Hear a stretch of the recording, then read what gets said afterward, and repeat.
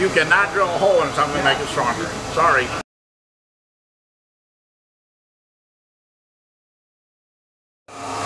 Tell us a little bit about the updated saw. Well, here we go. In this particular case, we can go into a couple of different things here.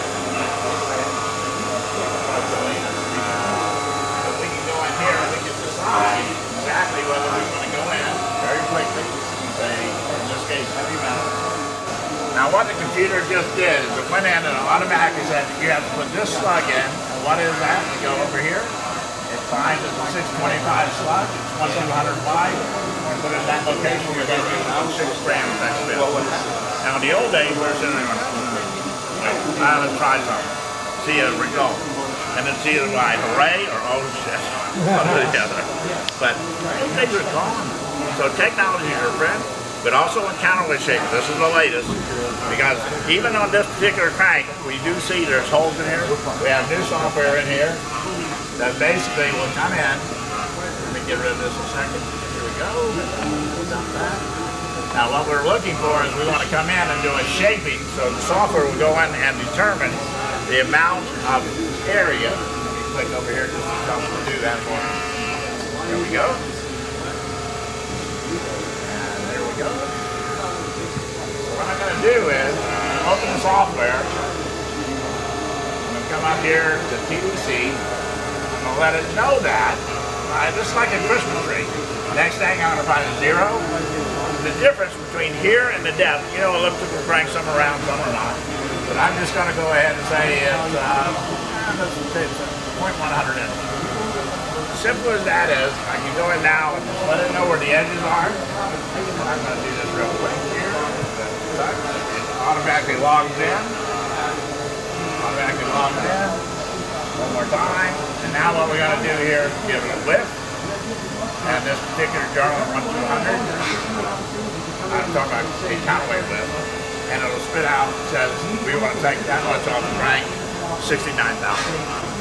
Not drilling. But cutting a counterweight. What does that do? Keeps that counterweight stable. Anybody that's making high horsepower now recognizes that these units are flexible.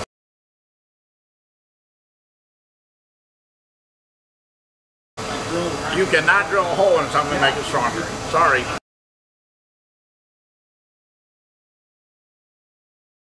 It works. But what you can do is you can now attack this and you get 2 benefits. Windage improvement, here's the key. You reduce the moment of inertia, and basically within that scope, this guy says, what is that? Okay, let me give it something. It'll accelerate faster, it'll decelerate faster. No bad things come out of this. Counterweight stays stable, engine make power, doesn't vibrate. That's what we're all about. CWT Industries. All right, you gonna fire it up and make a cut on that?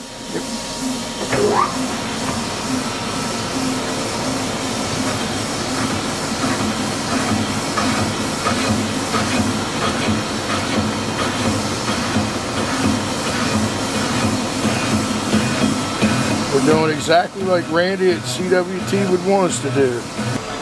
You cannot drill a hole in something to make it stronger. Sorry.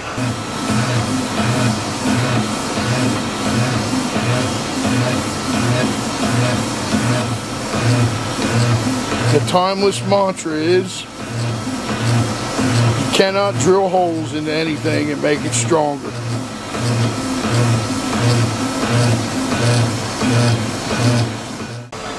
You cannot drill a hole in something to make it stronger. Sorry. You build the machines, but obviously you've got a lot of machines out there. Talk a little bit about customer service and service that are out there in the field already. We have machines in 59 countries around the world. And all of our customers, there's some countries I can't even communicate with. I mean, there's a language there, I think I know English, a little Spanish. The rest of them, got to work that out. So we hook in with our software 24/7. We can tie in, and it's just like me standing next to you. That software, that link software says, I've got a crank and end user.